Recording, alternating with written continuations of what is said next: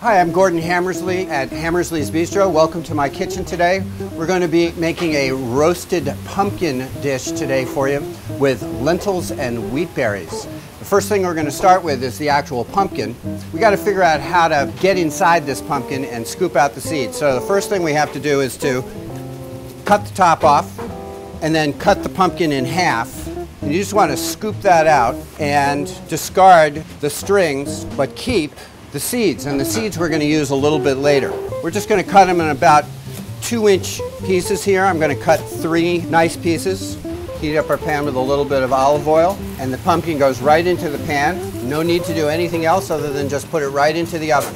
While the pumpkin is cooking, we're going to prepare the lentils and the wheat berries. What I have are cooked lentils and cooked wheat berries. Bring these over to the stove, and we're just going to add a little bit of olive oil. Dump in the wheat berries and dump in the lentils. You cook these separately to start with, and then I like to combine them. And then just heat them up a little bit with a little bit of vegetable stock.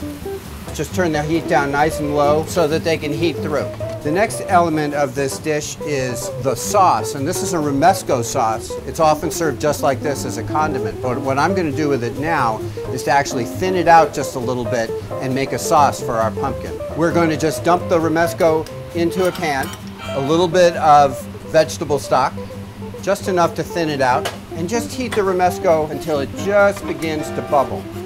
10 seconds. Our lentils and wheat berries are looking good, so we're almost ready to plate. You can see the sugar in the pumpkins are beginning to come out, and it begins to caramelize and brown and get golden brown. First thing we're going to do is to spoon our Romesco sauce right into the center of our plate. Next, our lentils and wheat berries. And finally, beautiful roasted pumpkin, which I like to kind of put on the plate kind of like sailing ships. Something that really works well with all of this is a little bit of goat cheese on each one.